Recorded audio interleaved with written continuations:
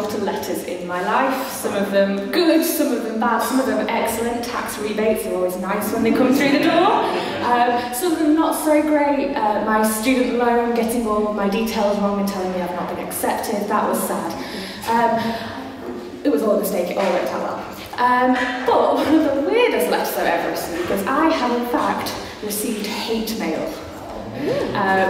Before I tell you this story, I have worked through this, I am fine, that is why I am telling this story. And in fact, I tell this story often because it is one of the most ridiculous things that ever happened to me. But I received a hate letter. What happened was, I was in year 9 at school, and I had this friendship group. And we were drifting apart. We didn't like the same things, we didn't do the same things. We were drifting apart, and my friends decided that our relationship had come to an end. So what they did was they wrote me a letter explaining all the things they don't like about me. And they gave it to me. I know, it's really sad. I am okay. And it was one of the most heartbreaking things I've ever received. I was sat in assembly clutching this letter going, oh, no one loves me. And it was just horrible. And while I imagine most of you have never received a letter like that, I imagine most of you can understand that sometimes people say things and what they're actually saying to you is, I don't like you, I don't like this.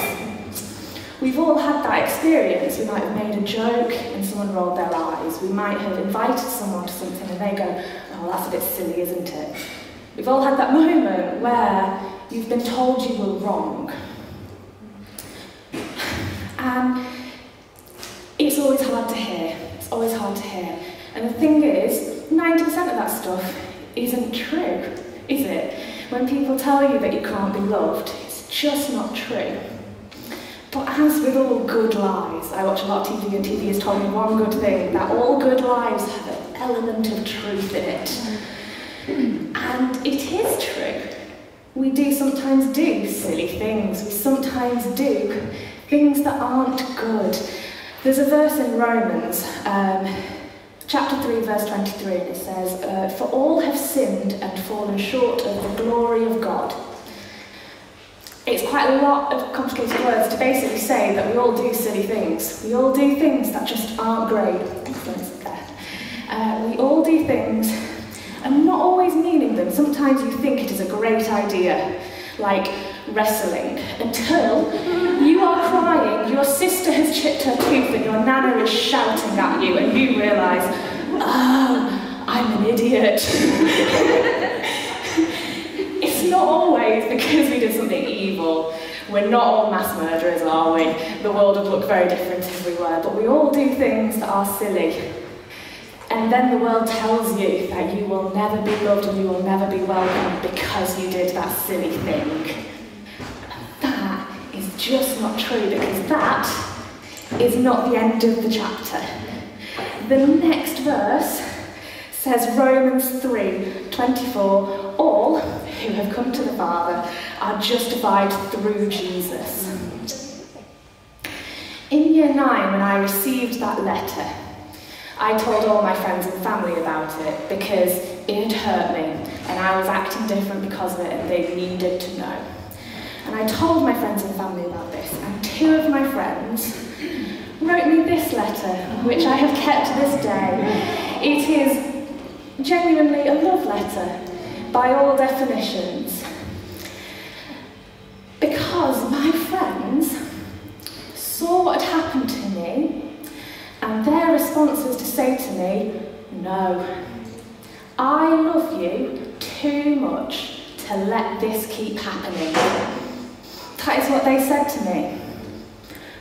And Jesus, when he looked at what we'd done, what was happening to us, what is being said to us, he looks at us and goes, no, I love you too much to let this keep happening. Now, the letter my friends wrote, it didn't give me a list of things to do so that no one could ever say I was silly again. It didn't tell me things that I was doing wrong that I needed to fix so that I would be universally loved. No. It bizarrely has a lot about iceberg lettuce in there, because it, to this day, is my favourite food of all time. It says to me that you are very loud, and that you quote books maybe a little too much. But we love that, because you're you and we love you. God in this verse doesn't say, you need to do this first. I love you a little bit, but you need to do this and then I'll love you a lot. What he says is that I am justifying you. Now, in this context, justified can mean a lot of things in the world. People often use it to justify bad behaviour, don't you? That's where you hear it. I did this, but it's okay because. That's not quite what justified means in this. It does mean you did silly things, but it's okay because. But it's not because of a reason you have. It's because of an external reason. It's because Jesus came down and he chooses to forgive you. He chooses to love you anyway. He chooses to go, this isn't the end of the story. We're not believing those lies anymore. Obviously the big question is, how does he do that? How did he come down and say, it's okay now, people have lied to you and told you you'll never be loved, that you'll never be included. That's not true. Saying things doesn't often make them so. You can say a lot of things. I could say the grass is blue and the sky is green. That does not make it true. Things have to happen for them to be true. Well, what happened is 2,000 years ago, the Son of God, who was God himself, decided to come down to earth in the form of a baby, to live a human life, then to live perfectly and take our punishment anyway. He chose to take all the silly things, all the ridiculous things, all the bad things we've done, and he took them with him. And where he took them was a place called the cross. The cross was one of the worst punishments the Romans could think of, and they thought of a lot of really terrible punishments. They're quite famous for it. And he faced that punishment. Not just on earth. He also had God turn his back on him. He had God turn away and go, there's actually too much dirt there, too much mess. We have to deal with this first. And what happened was Jesus died. For 3 days, he lay in a tomb, having taken all of our mess and all of our dirt with him. And then 3 days later, he left that tomb. And he left it leaving all of that stuff there. He didn't take any of it back with him. It had been dealt with, it had been done. It didn't need to be here anymore. Because we didn't have to be perfect to be saved. We didn't have to have fixed it first. Jesus saved us by fixing it himself. Today, we have some baptisms, which I'm very, very excited about. And what is happening there is we are going to see a physical demonstration of Jesus on the cross dying and leaving everything behind in the grave. We are going to take Roxy, who we love, and who has chosen to believe this is true. And what we are going to do is we are going to dunk her in water, full body in water. And what we are saying, what Roxy is saying, is Jesus died on the cross, he took everything into the grave and he came back clean and alive. And Roxy is saying, I believe God, he took all my sin on the cross, took it into the grave, and now I am a new creation clean. That is what she is saying. There's lots of reasons that she's doing that, and she'll tell us about them this afternoon if you come, and it'll be really exciting to hear. But one of the things she is doing is she's saying that I will no longer listen to the lies of the world. I will no longer listen to the world when it says you've done wrong things, so you are wrong. She is going to listen to God, who has given her a new truth, and says, you have done wrong things, I have made you right.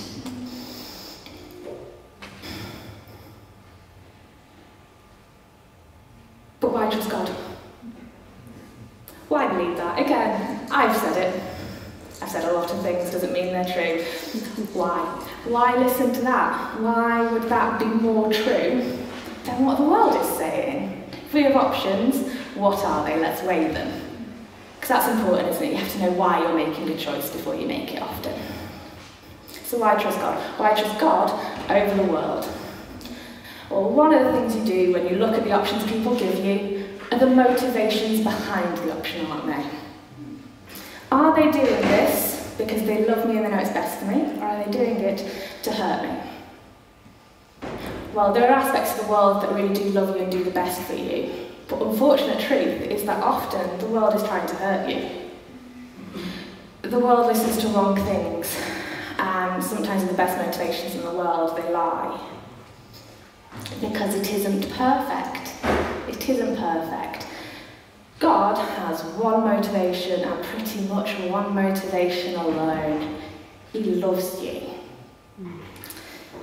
And his love matters because he is God. That's pretty much the long and short of it. He is perfect in all of his ways. He is pure and holy, and he also created all of this. If you can trust anyone's word on a creation, it's usually the creator.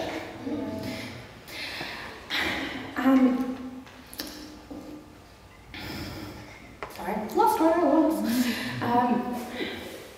And that comes down to as well, who knows you better?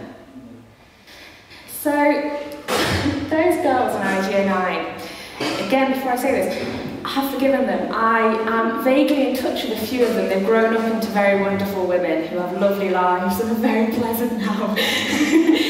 But they were 13-year-old girls. And there's a lot of things going on in 13-year-old girls' lives. They are being asked what they want to do for the rest of their lives, and that's stressful. They are in school 5 days a week and then usually have very busy home lives. There's a lot of hormones going on. They sometimes say things that hurt. And they didn't know me very well. We spent all our times together, but they didn't get the things I referenced. I didn't get the things they referenced. We didn't know each other all that well. So, why would I hear what they were saying? What they were saying was true to them. They didn't want to be my friend. That is absolutely fine. That's absolutely fine. But they were saying that no one really wanted to be my friend. They didn't know me. My friends who wrote this, they knew me. I spent far less time with them, bizarrely. But they actually knew who I was because they would ask me questions about it. My microphone is really falling off. Sorry, too much hair. There we are. They listened to me and they loved me. What they were saying came from a motivation of love, not of, we need to get this person out of our lives. The motivation matters, and who is talking matters.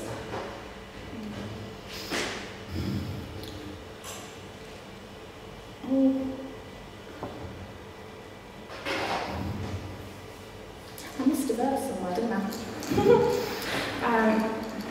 Because, yeah, I'm going to go back a little bit there, doesn't matter. Because God's motivation is love. And there is a verse here that shows us this. God demonstrates his love in that while we were still sinners, he died for us. That's his motivation. And it isn't just the Bible that tells us that, though it tells us that lots. And I am standing here using the Bible because I truly believe that it's telling us the truth, that it is God's word and that is important to hear. But also, I experienced this in my life. I have been a Christian for, I don't know, since I was 7, however long ago that was, a while.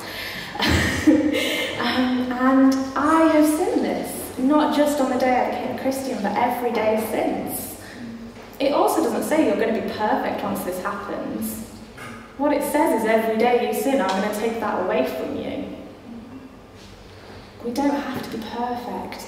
I think as people, we often, and I am definitely guilty of this, we don't like to ask for help until we have a solution. You don't want to ask your friends to help you decorate your house or move house or look after your pet until you've written out detailed instructions, until you've worked out exactly what you are asking for. You can't go into this like that, because you don't necessarily always know when you've done something wrong. You definitely don't know what you're going to do wrong tomorrow. You just don't. It doesn't matter. It does not matter, because God will take it anyway, because that's what he said he'd do. Jesus is going to do all of the work.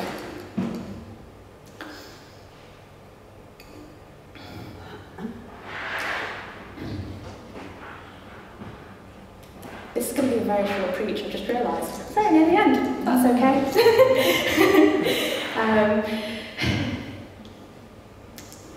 The Bible tells us a lot about who God is. It tells us a lot. And a lot of those words are really, really excellent. And God shows us those in our daily lives. God is, do you want the next one, Kate? Cheers. God is our creator. Both of us individually, us as a nation, us as a world. God has created every little aspect. He's loving. We've seen that. His motivation is love. He is love personified in a lot of the descriptions of himself. He's also, he's a Trinity. There's 3 in 1. And different elements of God are different good things for us. He's a good Father, God the Father. He loves you. There are verses that tell us that he's a good Father who loves to lavish gifts on his children. The best gift he gives us is his forgiveness, is his salvation. He is our Saviour. Jesus Christ sent down from heaven by his Father to take on the sins of the world. He is reigning in heaven. He is alive again forever, sat at the right hand of the Father. He has control over everything he has made. He lives with us. When Jesus went back up to heaven, he gave us a helper called the Holy Spirit, who, once you are a Christian, lives in you forever and lives with you. He is holy and pure. It's the only way he could pay that price for us. Never once sinned, never once separated from God, never once made a mistake or said something silly that he regretted in the car later. And he is merciful and gracious. He is forgiving to insane lengths. There is absolutely nothing that could be done that he couldn't find forgiveness for.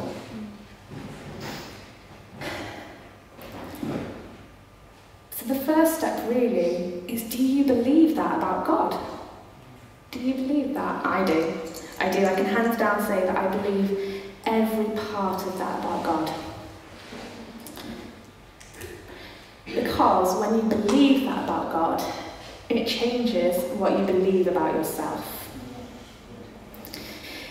It welcomes you in to a new reality. It undoes some of the lies the world has told you, and it keeps undoing them until it has undone them all. It doesn't stop.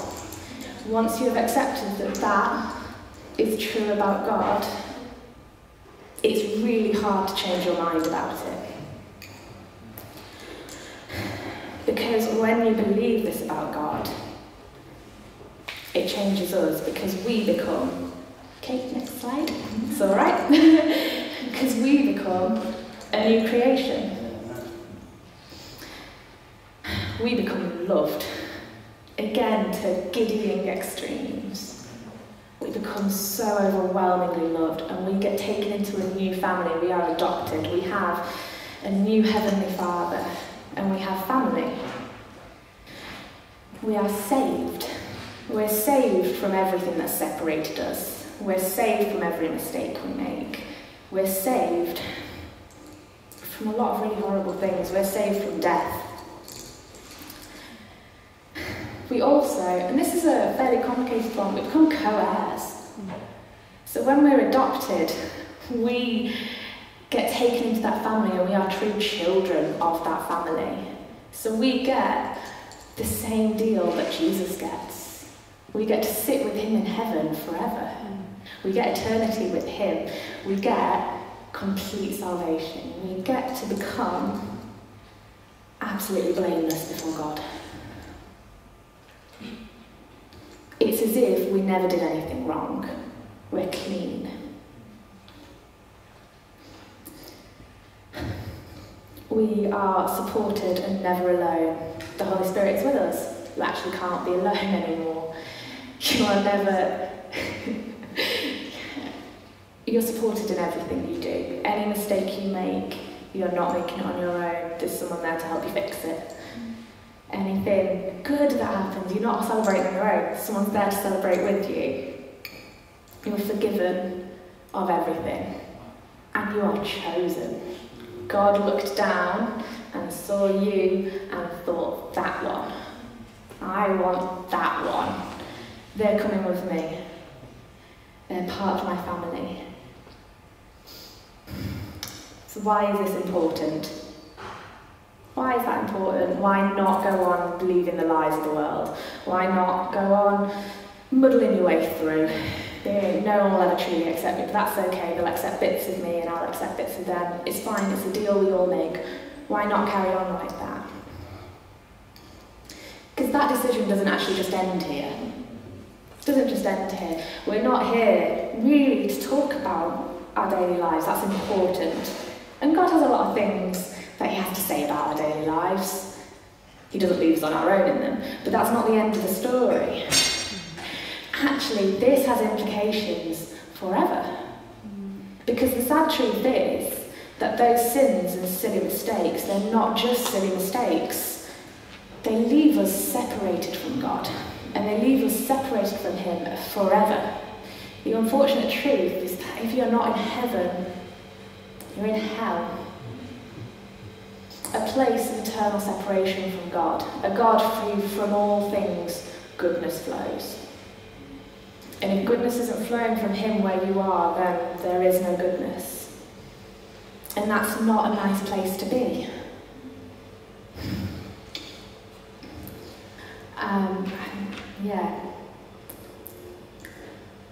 Because the lies of the world don't just stick with us in this world. They can go with us to the next. And that's not a place anyone really wants to be, I don't think. But it's okay, because God has given us another option. He's gone, we're not sticking with those lies. We're not sticking with them. My friends in the letter, they started the letter with, we want to be your friends because, and they ended with, friends forever. God starts his letter to us like that. He starts with, I want to love you. And he ends with, and I will love you forever. It's not going to end. We get to be all of these things forever. And all of this can be true. It's true for, I know, a great number of people in this room. If you have never said yes to God, then not all of these things are true about you yet. He does love you. He really does. He sent his son for you. But you're not yet a new creation. You're not yet saved into his family. You're not yet receiving the gift of eternal life. There are opportunities to say yes to that. There is a reason that a lot of Christians do similar things. Most of us go to church on Sundays. Most of us will go to baptisms and do Holy Communion, and most of us might stay away from excessive alcohol use or this or that. And there's reasons for that. God's asked us nicely, and we like him, so we said yes. That isn't how we get saved. Let me be very clear on this. That is not why we are saved. That is not why we are Christians. Why we are Christians is because of what we've sung this morning. Because God is good. That is why we are Christians. There's a lot of things we can do after we're Christians that are nice and that are good, but they're for later. Actually, for any of this to be true, all you have to do is believe the first lot of words. actually all you have to do, really. All you have to do is go, oh God, I actually see who you are, and I see that you love me, and I would like to be loved by you. Sorry that you had to die for me. That's all you have to say. Sorry that you had to, because I made mistakes. And I see that I made mistakes, and I don't really want to make them anymore, but you are good. That's actually all God asks of us. I didn't write the verse down. But now I can't remember it. There are a number of verses where it says like this, basically. Jesus, in fact, tells us, that's the verse. Jesus, in fact, tells us that the only way to the Father is through him. Nothing you do will ever be good or bad enough to really affect this. Either way, you can't be so bad God will never forgive you, and you can't be so good God doesn't have to. But Jesus said there is a route, there is a path, and it is through him. All of us will be at different points in this journey. If you are a Christian, you know that. You know you believe that first lot of words about God. But you're not entirely sure about the second lot. You're not entirely sure that you are definitely saved. You know God died for you. But like, really? That's okay. What we can do is we can start thinking about what those words mean that God tells us. We can start thinking about what those words mean, because if you actually believe them, there isn't an exception for you. You are loved anyway. It's true. Like Reeve was saying this morning, what's true is true. It does not matter what you feel, it is true.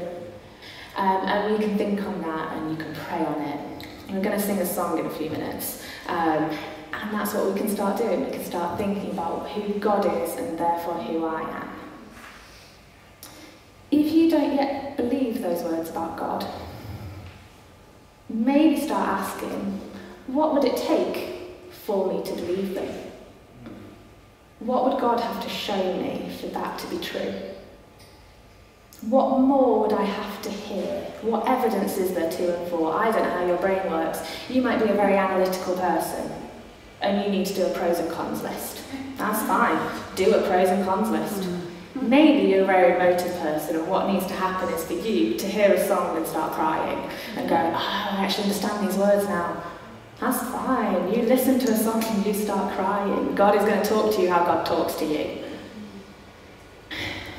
But start asking, if God is real, if God is real, and he loves me, and he was willing to do that for me, what would it take for me to listen to him? You don't even have to say, so God is real, this. You can literally say, if God was real, if these weird people stood at the front of a school room and not talking absolute garbage, what would that look like? And if you believe all of it, excellent, lovely, I'll see you in heaven. Really short preach. If the band would like to come up, I will pray. If you want to join me, it doesn't matter where you are in that journey. It doesn't matter what you're believing right now. If you want to join me, you join me. If it's the first time you've done it, if it's the 6,000th time you've done it, please join me. We're going to sing a song that is very similar to the other ones we've sung today. It tells us that Jesus died for us, and that that's a good thing. Join in if you'd like. Listen if you'd like. But please, if you prayed that prayer for the first time, there's a big youth festival called New Day, and every year they do a night where they do this call and response thing, and they get the people to run to the front. I'm not going to ask you to do that. It would look kind of weird. There's not 6,000 of us in here running. And that might be a little bit scary. But one of the reasons they do that is because sometimes when you respond to things like this, an action is good. It draws a line in your brain. You say, on this day I stood up, or on this day I did this. And it helps us. We're very physical people, aren't we? It helps us if we have a story. So if you pray this prayer with me, either out loud or in your heart, please turn to the person next to you and say, I just prayed that. Please do something that tells us. We'd like to welcome you into our family, and we'd be really, really excited to hear you had prayed this prayer. But also, it creates a moment in your mind where you go, on this day I did this. Okay. Thank you, Father God, that you are a good God. Thank you, Father God, that you are loving and kind and forgiving, and that one day you sent your Son down to die for my sins. I'm sorry that you had to do that I make mistakes. I'd like to turn away from those mistakes now and believe what you say about yourself and believe what you say about me. Amen.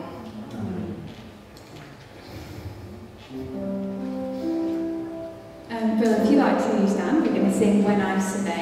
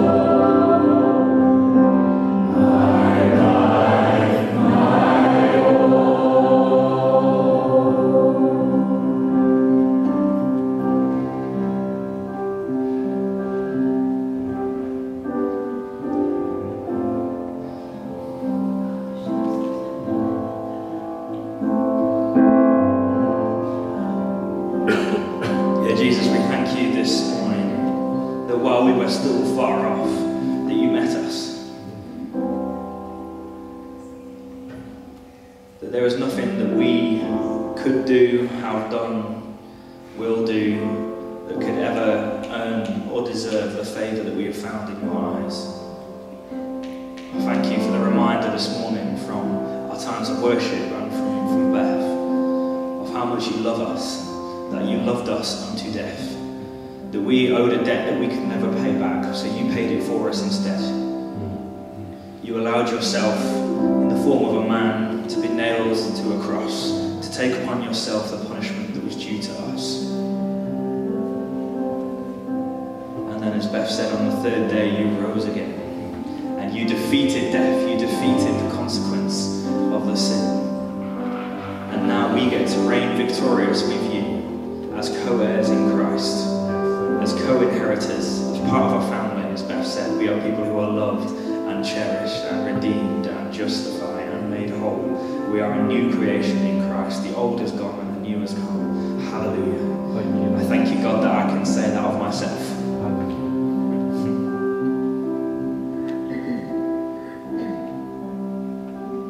Lord, I pray as we move on from this space that you would continue to speak to us this week. May we never move on from the cross.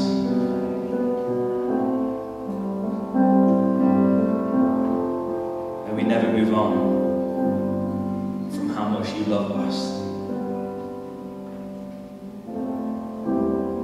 And that we would live lives in glory and honour of you always. Amen. Amen. We can leave the seats where they are. Thank you so much for coming along this morning. Thank you particularly if you are a guest with us. We really do hope we get to see you again sometime if you're on holiday or if you're just visiting. It would be great to be able to see you in the future at some point. Go in peace to love and serve the Lord, as my father would say.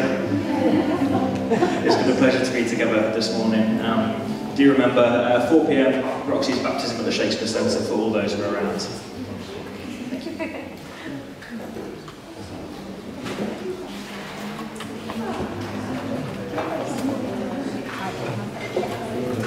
Stuff, not only the song, but what you want next Sunday. Yeah, Well,